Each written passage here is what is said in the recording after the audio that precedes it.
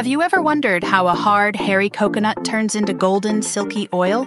Here's how it's done in southern China. First, workers strip off the thick outer husk and crack each coconut, pouring out the water. The white flesh is peeled, cut into small pieces, and washed to remove any dust or fibers. Next, they grind the coconut into a fine powder and dry it gently, just enough to take out the extra water. The powder is then loaded into a hydraulic or screw press. Slowly and steadily, the golden oil drips out, no heat needed.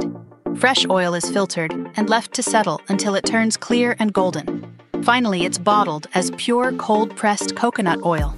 Since no heat is used, all the vitamins, antioxidants, and that fresh coconut scent stay intact. Unlike regular oils, people use it in cooking, for skincare, and even on their hair.